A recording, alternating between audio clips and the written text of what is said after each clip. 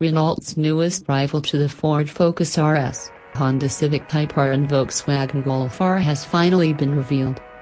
The car is a new generation of the Megane RS, and it's due on sale in markets where the French brand's cars are sold in the spring of 2018.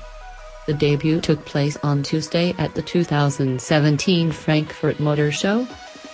The new Megane RS maintains the front-wheel drive configuration of its predecessor, though for the first time a four-wheel steering system has been added to aid handling. This is a first for a car in the compact segment.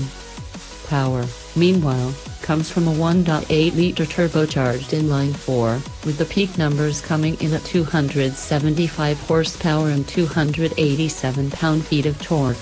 This matches the 275 horsepower of the predecessor's Trophy R variant, but we're told a trophy version of the latest Megane RS is coming with 296 horsepower and 295 lf, but it will arrive before the end of 2018 and includes sport-tuned suspension.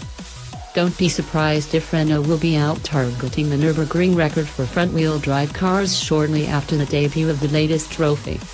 The previous Trophy R lapped the ring in 7:54.36 in 2014 to achieve the record, but the time to beat as of today is 7:43.8, achieved by Honda's 2017 Civic Type R in April.